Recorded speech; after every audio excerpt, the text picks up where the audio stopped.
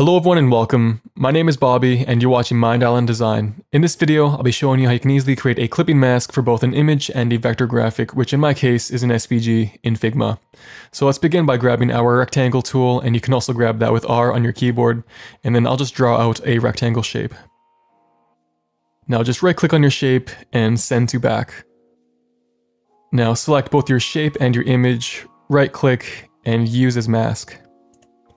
Now, as you see, our rectangle acts as a clipping mask, which we can move and adjust the size.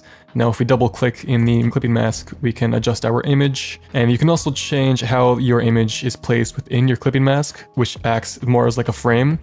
And I'll choose crop so you can see a better view of how your clipping mask is cropping your image.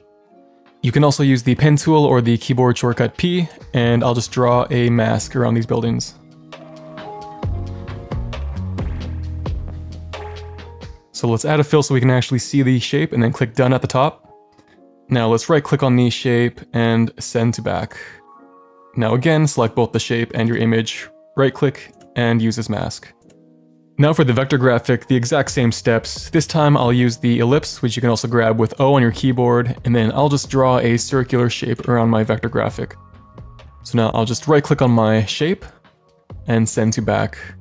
And then I'll select both my ellipse and the vector graphic. You want to make sure it's the ellipse and vector graphic. Right click and use as mask. And then it does the exact same thing. And those are some ways you can create a clipping mask in Figma. I hope you found this video helpful. If you did, it'd mean a lot if you left a thumbs up and subscribed if you haven't already. It helps a lot to support the channel and to continue making content like this. Thanks for watching, and I'll see you in the next video.